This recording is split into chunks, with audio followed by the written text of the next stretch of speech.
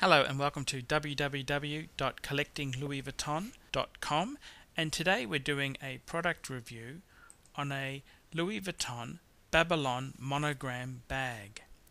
Now the Babylone is a great big shopping bag that was quite popular in the early 90s there.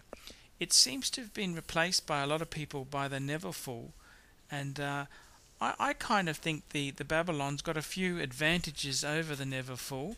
It's a bit more stiffer. It's a bit more structured, in my opinion.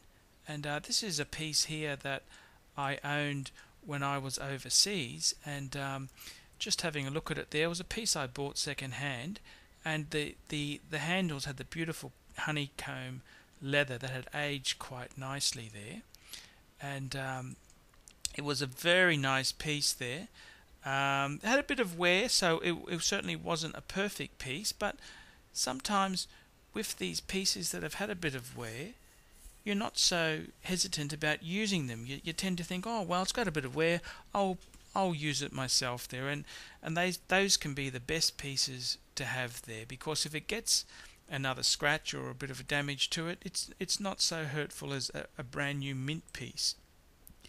And having a look at this piece here, it's got a beautiful interior. The interior was quite nice on this piece, and